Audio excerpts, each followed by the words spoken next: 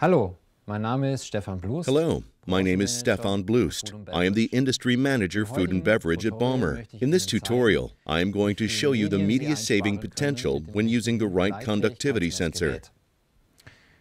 The analysis we made in the food and beverage market proved that measuring instruments usually consists of two components.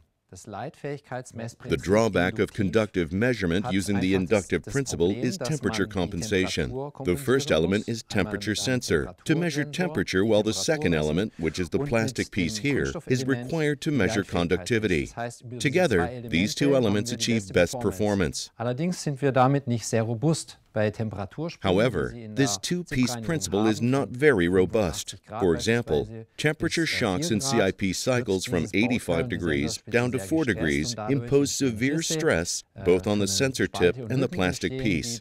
This may cause cracks and gaps, which impair hygiene and the sensor's long-life properties. We at Baumer addressed the challenge in cooperation with the food industry.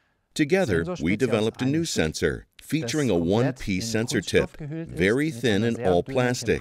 This sensor tip is capable of extremely fast response times. This way, we end up with a robust sensor tip and, in parallel, very fast temperature compensation of merely 15 seconds, which is unrivaled in the field of one-piece designs. Als Beispiel möchte ich Sie mitnehmen in eine Molkerei. Now, follow me into the world of dairy industry.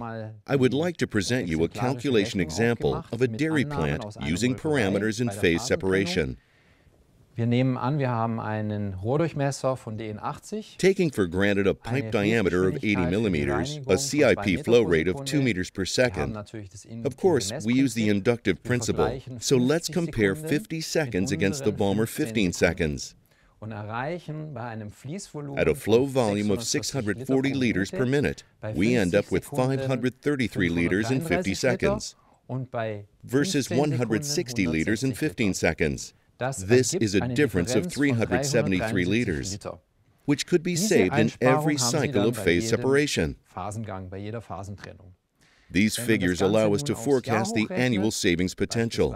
For example, with 3 CIP cycles per day, at 4 phase separations each, multiplied with 200 production days, we end up with almost 1 million liters of media, which could have been saved.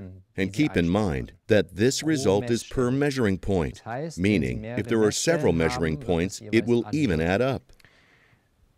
Hier sehen Sie nun, wie viel Medien Sie einsparen können. This example clearly shows the media savings potential. If you want to find out yours with your own parameters, use the online saving calculator on our website. In the next tutorial, I show you how it works. That's all for today. See you again in one of our other tutorials.